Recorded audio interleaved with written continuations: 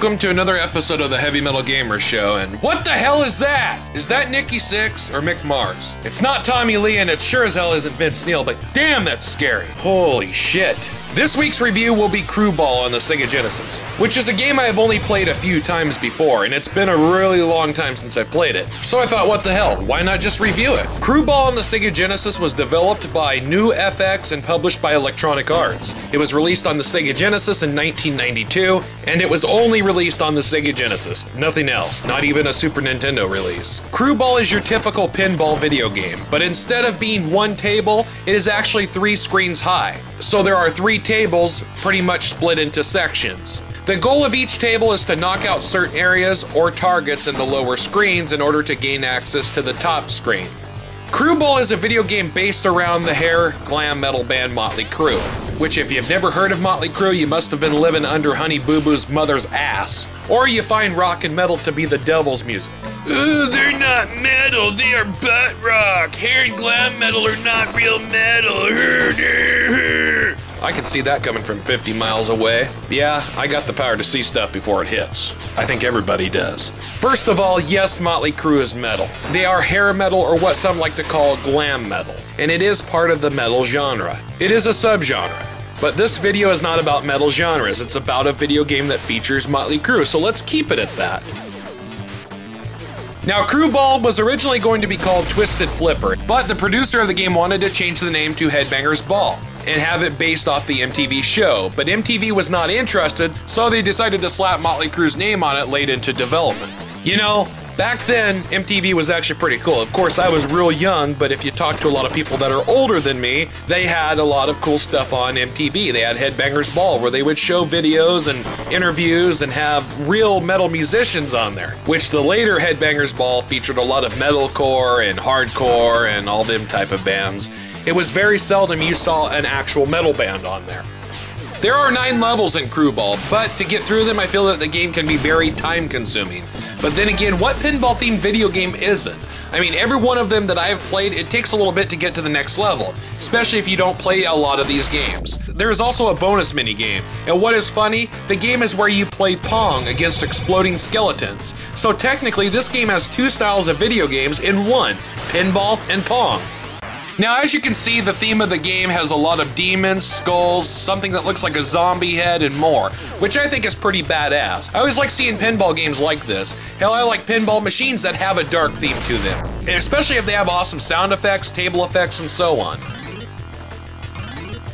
The graphics for Crue Ball are pretty damn good. They are colorful, but also very dark, and it fits the theme perfectly. Although the guy that pops up at the title screen, I'm gonna say this again, he's a creepy looking bastard. It has to be Nikki Sixx after a drug binge. Of course, the band is doing pretty well nowadays and keeping themselves somewhat clean, but back in 1992 and earlier, they were partying it up with booze, drugs, women, and more. One cool feature in Crue Ball, it's a 4-player game. That's right, multiplayer. Yeah, those modern gamers might like that. Oh wait, it's not online. The multiplayer is set up where players take turns, which is cool because you can play with friends and see who can get a higher score. Hell, I'm sure this could be a lot of fun. Play this at a party or with a bunch of friends hanging out, especially if everyone is into gaming. See who gets the higher score, maybe put a little bit of money down, like 10, 15 bucks, and boom, profit. The music and sound effects are pretty good. It has that signature Sega/Electronic Arts sound. It's almost very metallic. If you look at a lot of Electronic Arts games on the Sega Genesis, it's kind of hard to explain that metallic sound, but once you hear it, you know exactly what I'm talking about. There are 3 Motley Crue songs on this game, and they are Livewire, Dr. Feelgood, and Home Sweet Home, which I think are great Motley Crue songs, although I would like to hear songs like Bastard, Shout at the Devil, Looks That Kill, and so on. Plus, it would have been really nice to have a few extra songs in this game. The sound effects are good as well. Fits the game perfectly. I have no complaints at all. You know, this game reminds me a lot of pinball video games such as Alien Crush and Devil's Crush, especially with the graphics and the theme of the game as well. Funny thing though, Devil's Crush is also on the Sega Genesis, but I will talk more about that when I review Devil's Crush later on.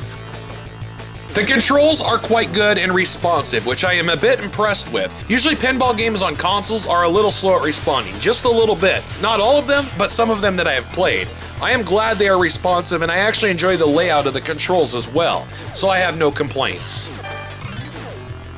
Crue Ball is a fun pinball-themed video game. Not only that, I am also a fan of Motley Crue, especially their earlier stuff. The game is not something you can sit and play for hours unless you are big into pinball machines or pinball-themed video games. For those of you that are not big into them, this might be a cheap thrill, something to play here and there.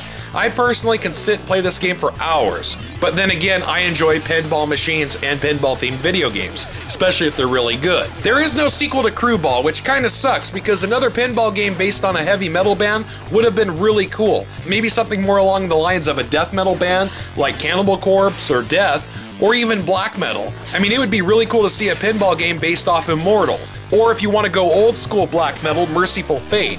Now, if there was a game like that, I would buy it in an instant, and probably play it for hours because I am a big Merciful Fate and King Diamond fan. Sadly, Crue Ball is not on the Virtual Console, PlayStation Network, or Xbox Live Arcade. I personally think it should be, and to be honest, I think this game flew under the radar with a lot of gamers. If you want to play Crue Ball, you could probably find this game on eBay or at a locally owned game store.